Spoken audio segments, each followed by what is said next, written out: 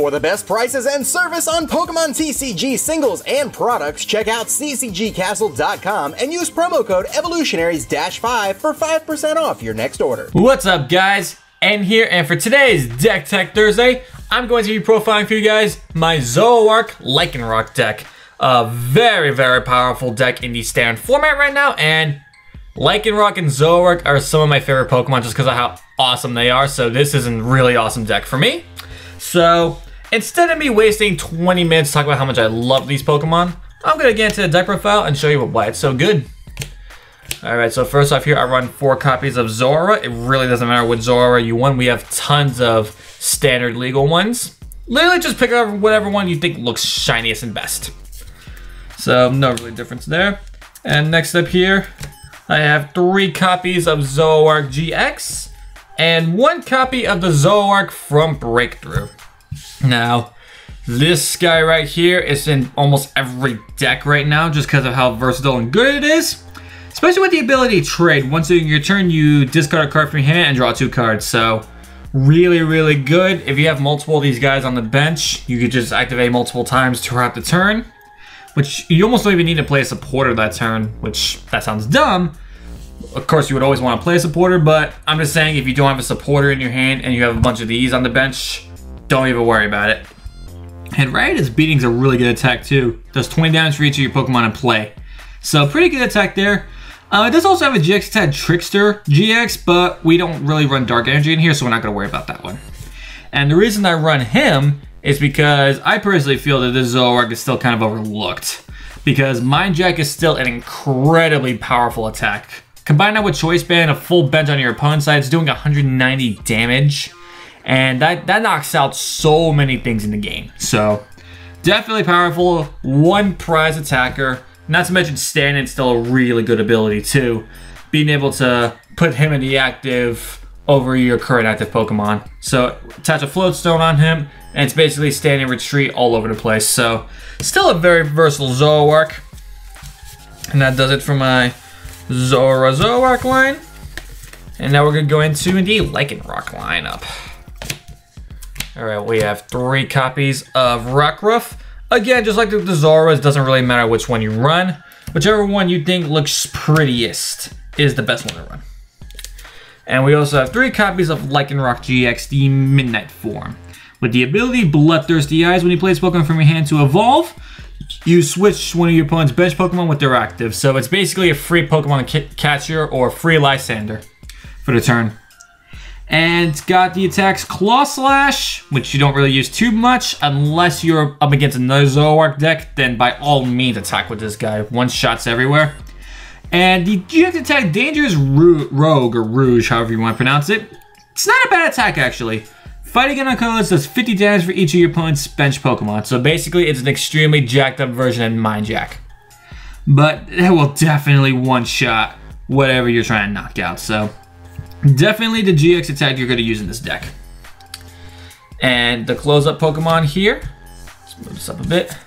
I run 1 copy of Tapu Koko with Flying Flip, just because Flying Flip is amazing and extremely versatile.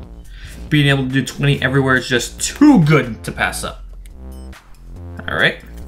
And last up for my Pokemon lineup, I run 3 copies of Tapu Lele.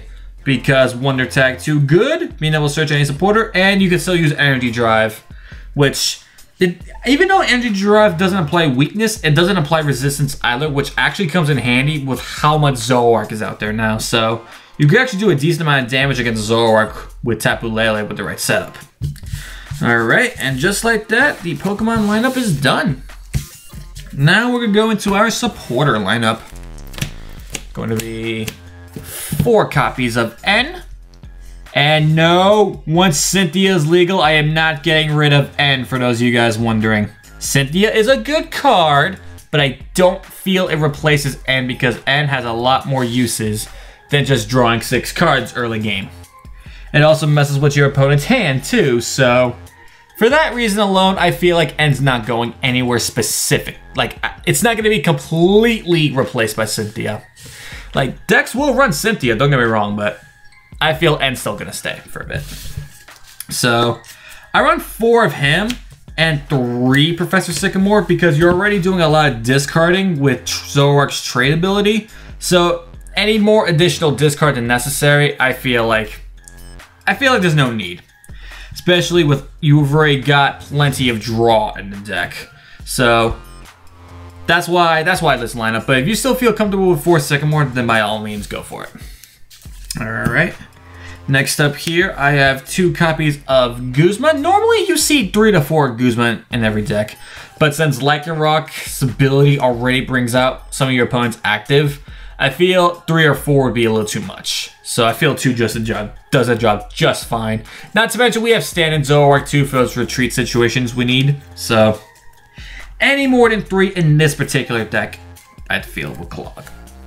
Alright, now for our 1-up supporters, we actually have quite a few here. We have 1 copy of Malo, 1 copy of Bridget, 1 copy of your pretty boy Gladian, 1 copy of Skyla, and 1 copy of Acerola. Now the Malo just combos up with the Zoroark's trade, so you play Malo first, get any 2 cards you want from your deck, place them on top, then activate Zoroark's trade to draw those 2 cards. So it's basically like a Teammates, for those of you familiar with that card, without having to meet its requirement. Bridget just because it's Bridget. Like, every deck runs Bridget nowadays.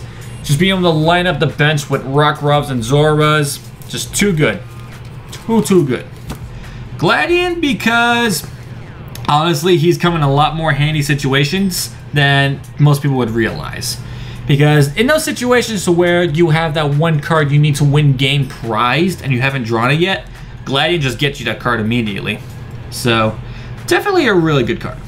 Skyla, just because we run a lot of items and stuff we want to get immediately, and in case we're not able to draw to it. And Acerola just to pick up one of our damaged Pokemon, specifically a damaged Lycanroc, just so we could reuse the Bloodthirsty guys again next turn. So yeah, with that, supporters are all wrapped up. And now we're going to go into our items as soon as I put these to the side here. Alright, for the items, for the most part, it's nothing too special. Just your standard item counts here. So we have 4 copies of Ultra Ball. Just being able to search any Pokemon. No need for further explanation on that.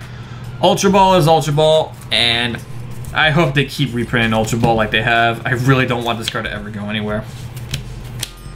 Alright, next up here we have 3 copies of Choice Band. Again, another amazing card. Just being able to do 30 extra damage to EXs and GXs, which is basically our entire meta. So, definitely helps with the one-shots. And next up we have 2 copies of Floatstone. Like I said, for those situations where you want to attach to your standard Zoroark, just be able to stand and retreat for free. And also, it's kind of nice to have this attached to a Lycanroc too, in case your opponent tries to Guzman it up just by themselves sometime. Alright, let's put these to the side. Next up, I run 2 copies of Rescue Stretcher. Obvious reason, just getting a Pokemon from your discard to your hand is too good. 2 copies of Field Blower, because we definitely do not like Garbotoxin in this deck, so we want to get rid of tools as quickly as possible. And also, just in general, we want to get rid of our opponent's Choice Bands, because those can be pretty annoying to deal with. Also run 2 copies of Evisodor. These are definitely not for the Lycanrocs, because the ability only works if you evolve from hand. No, these are just to get out our Zoroarks much quicker, because Zoroark we want to see ASAP. And that does it for the items, and for our stadiums, I just run 1 copy of Brooklyn Hill and 1 copy of Parallel City. Brooklyn Hill is just to get more Rockruffs out when we're not able to with Bridget or any other situation like that, and Parallel City just because it's Parallel City. Numerous situations where either side can definitely come in handy.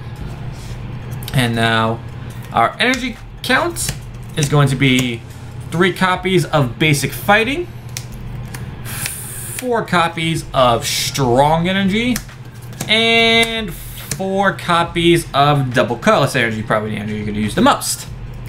And with that, we are done. That has been my Zoroark Lycanroc deck profile.